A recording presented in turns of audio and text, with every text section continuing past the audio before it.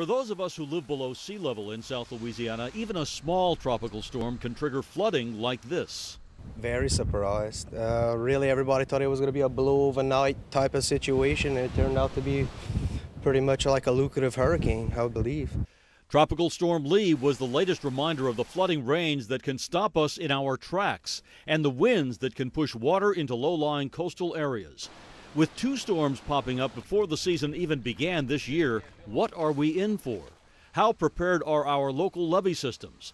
And what steps can you and your family take to be prepared for whatever comes our way? From Channel 4's Eyewitness News, Eye on Hurricanes 2012 with Dennis Woltering, Angela Hill, and Chief Meteorologist Carl Arredondo. Tropical Storm Lee last summer brought all of us a reminder that we remain vulnerable to even the smallest tropical system. It may not be wind, but flooding rains that cause problems. And as we've seen in the worst cases, it's both. And it only takes one storm to test our plans, which brings us to the predictions of just what we can expect this season. Meteorologist Laura Bucktel has that. As we start this 2012 hurricane season, we always like to look at the different predictions across the board. And this year, we are expecting a weaker season, less active season across the Atlantic basin. NOAA is saying between 9 and 15 named storms. Dr. Gray at Colorado State University also saying about 10 named storms right within that range. We're saying 4 to 8 hurricanes from NOAA, 4 of those Dr. Gray saying becoming hurricanes, and 1 to 3 major hurricanes. So a range kind of on the smaller end. Past couple of seasons have been fairly active. For example, last year, 18 named storms in the Atlantic basin. So why a less active season this year? Well, if you look out into the Pacific coast, right off the coast of South America, we are looking at neutral conditions forming, near normal water temperatures. You may notice we talk about La Nina or El Nino each year. Well, when we are in the middle, we don't have warmer or cooler water. We just call it neutral conditions, and that can lead to several weakening factors across the Atlantic basin. First of all, we're still expecting low wind shear across the Caribbean. So storms that develop, we're expecting them to not encounter a lot of that wind shear there across the Caribbean Sea. Now, if you look out into the northern Atlantic, sea pressures this year are expected to be higher than normal. Higher sea pressures keep development from occurring across the Atlantic Ocean. That would be good news for us. And then a little bit farther to the south, where these storms develop in the Atlantic, sea surface temperatures this year are a little closer to average. And remember, sea surface temperatures, seawater, that's the fuel that instigate those hurricanes. And with near normal temperatures, we're not expecting as strong of storms. Now, as far as the risk of a hurricane across the coastline, we do break it down for you. The Gulf Coast, about a 49% chance of a hurricane crossing that coastline. Goes up a little bit for the East Coast, 51%. That's from Florida all the way up to Maine. And so we still are expecting the possibility, at least, of some form of hurricane crossing the U.S. coastline, about a 75% chance for the entire coast. Now, with these early storms that we've had this year, of course, now we've had Alberto and Beryl. What does that mean for the rest of the season? Will it be more active than normal? Well, keep in mind, this is a neutral year. No El Nino or La Nina developing. And when I looked back at some other early start years, one of those, 1908, that was the last year that we had 2 early named storms. And look at this, the season was below average. Only 9 total storms formed in 1908. When you look back in 1970, we had Hurricane Alma develop before June 1st. So an early start there, but the whole season, only 10 named storms. So we are expecting a less active season this year. For Eye on Hurricanes, I'm meteorologist Laura Bucktel.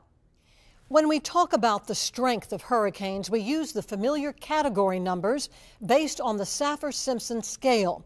This year, the Hurricane Center has made some changes to the way it will classify storms. Meteorologist Jonathan Myers looks at what it means for those of us along the Gulf Coast. Since the 1960s and 70s, the Saffir-Simpson scale has judged the size of a hurricane's storm surge solely on the strength of its winds.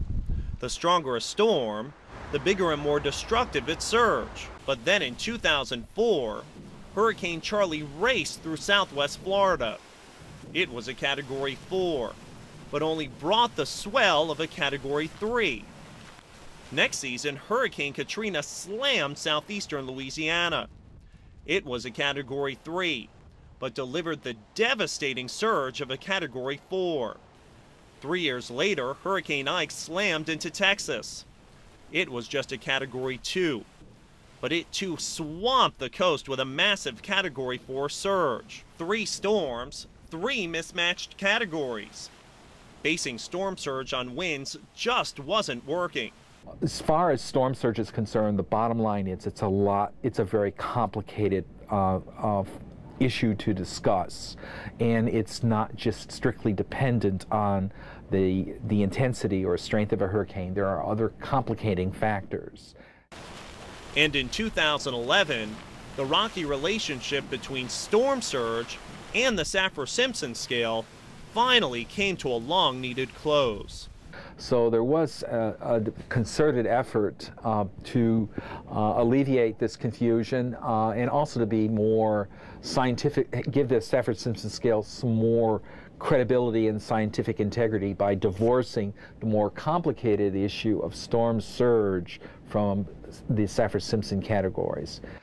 Today, meteorologists use computer models that analyze a storm's size, its forward speed, and its angle of approach when forecasting storm surge. They even take into account the complexities of the coastline both under and above the water. Storm surge models are so intricate that they take into account features like local railroad tracks, with the idea that these areas of elevated land could protect your home. When a hurricane approaches, forecasters of the National Weather Service and National Hurricane Center feed the information from the computer models into easy-to-read, color-coded graphics that you can find at home on the web. So this is an example of the storm surge impact. Threat levels, as I said before, have been designed for southeast Louisiana. In addition to shifting how storm surge was presented last season, the National Hurricane Center has also made some changes to the Saffir-Simpson wind scale this season. The top end of Category 3 is now at 129 miles an hour instead of 130 miles an hour. Category 4 ranges from 130 miles an hour up to 156 miles an hour, and Category 5 now starts 1 mile an hour higher at 157 miles an hour. These minute adjustments are simply a correction on a long-used mathematical conversion. But what still affects us most are the complexities of storm surge and our very complicated coastline. And all those factors come into play here and in other locations. Our location, because it's low-lying, because of its unique layout, so to speak, these factors have a way of combining and magnifying the storm surge threat for our area. So with a little knowledge of your elevation, and a lot of preparation for what may come, in just a click of a mouse, you'll be well on your way to keeping you, your property, and your family safe. For Eye on Hurricanes 2012, I'm meteorologist Jonathan Myers. Next, a look at the critical issue of flood protection as we head into this hurricane season. And later, Derek Kevra has some must-have apps that can help you stay prepared and in touch with new technology.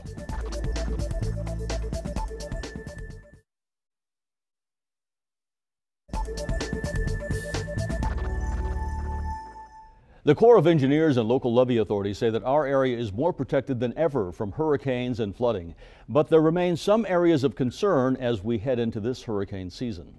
With us now for a progress report are Tom Podany, the Chief of the Army Corps of Engineers Protection and Restoration Office, Susan McClay, President of the Southeast Louisiana Flood Protection Authority West, and Tim Duty, President of the Southeast Louisiana Flood Protection Authority East.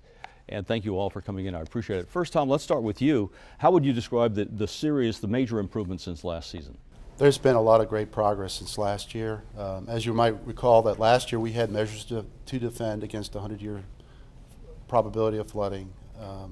We had about 95% of the permanent work completed. We've done, along with the levee districts and levee boards in the state, made a lot of progress in raising levees and strengthening levees and flood walls and completing or coming close to completion on a lot of the surge barriers. So I think right now we're at a point where greater than 99% of the permanent work is completed, and we only have a few spots where we continue to put engineered interim closures in or engineered construction closures to address potential gaps that we might have to leave in for access for construction equipment or for vehicle access. The goal is 100-year protection. How close are we to that right now? Well, we do have measures to defend against 100-year as we did last year now. It's just that all the permanent work isn't completed, but we expect that most of it will be done this year. There are a few contracts that we will have completing in 2013, but of the 110 contracts that we have for the 100-year work, most of those are complete this year. Susan, on the West Bank, what major improvements have taken place in the past year? Oh my goodness, Dennis, it's just been phenomenal. The east side of the Harvey Canal, the wall is done. I mean, we haven't accepted it yet, but it is, for all practical intents and purposes, done or completed. The other area that was of concern was the Western Closure Complex, the enormous sector gate. I think last year in mid-season we were going to, or the Corps was going to have to close it with a tugboat.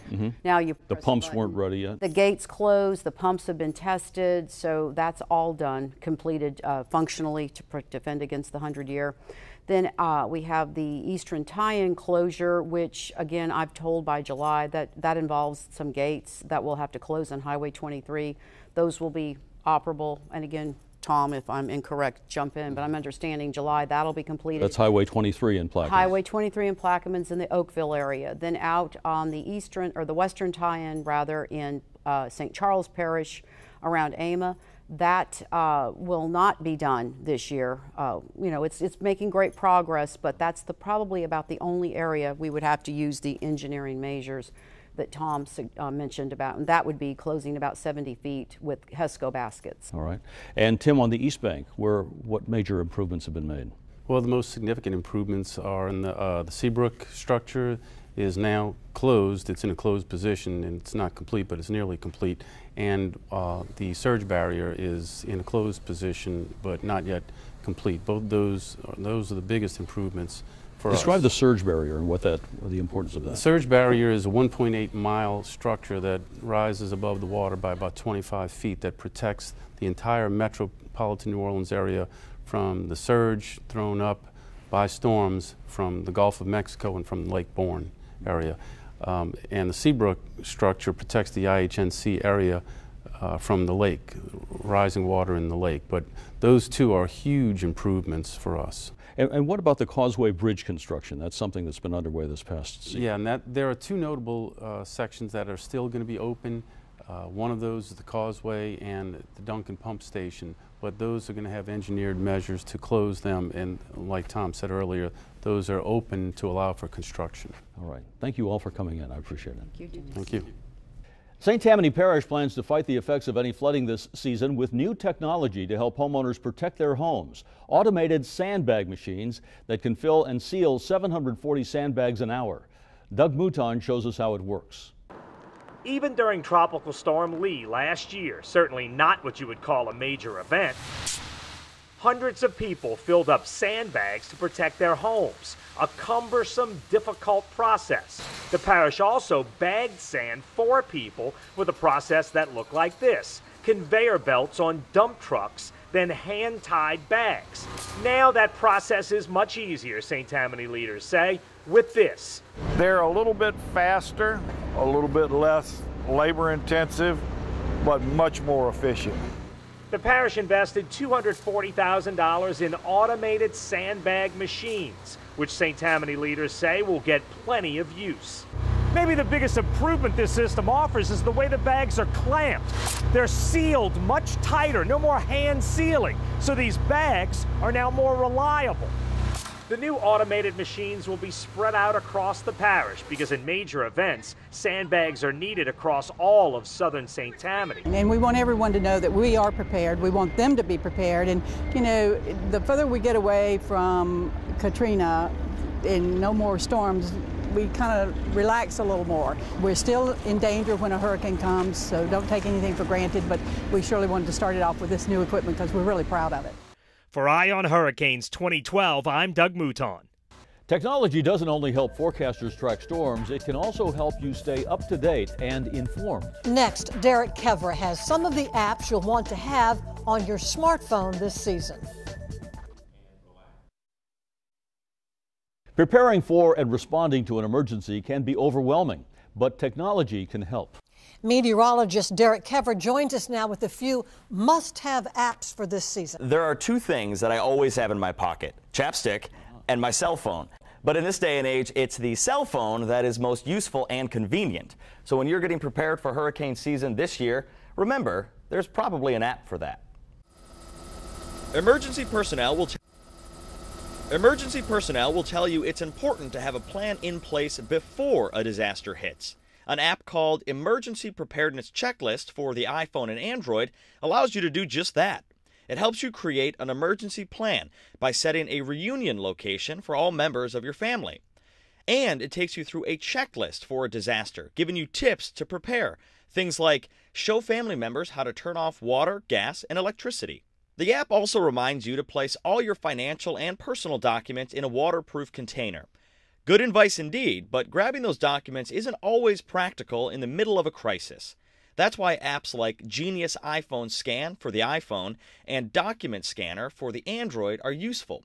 You take a picture of an important document, convert it to a JPEG or PDF, and can immediately email it to yourself or place it in a safe online storage site. During the disaster, though, things that you need are a little different. Apps like Flashlight for iPhone or Android turn your phone into a flashlight. SOS by the Red Cross is an app for emergency care information. It has video explainers from Dr. Oz on how to administer CPR and treat broken bones. Go ahead and bookmark this link on your cell phone's web browser. It's Entergy's interactive map showing power outages in southeast Louisiana. So if you look at it, you see any of the lines that are green, that means the power is on. If it's in red, that means the power is off. And it's great in the event of a hurricane or an emergency if you were to evacuate and you want to check to see if the power is back on your neighborhood. Of course, all these apps are predicated on the fact that you can get service, which, during a disaster, can be a concern. However, newly improved cell-on-light trucks, or COLTs, should help with that.